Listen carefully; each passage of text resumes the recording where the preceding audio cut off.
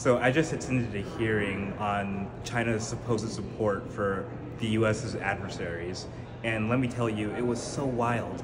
Former Secretary of State Mike Pompeo came up and almost blamed China's diplomacy as the reason why we're almost at war. Leon Panetta openly admitted that some of China's problems are good news for the United States.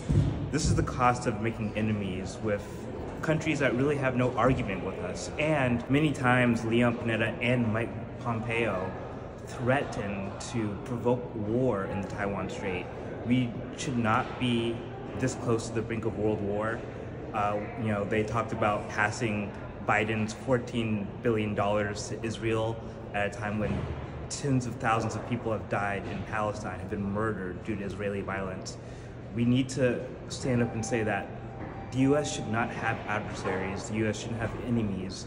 We should work together with other countries for peace, and that's why it's so important to say China is not our enemy. It's why it's so important to say ceasefire now, and it's why it's so important to work for peace no matter what the cost is, and expose the cost of the U.S. making enemies.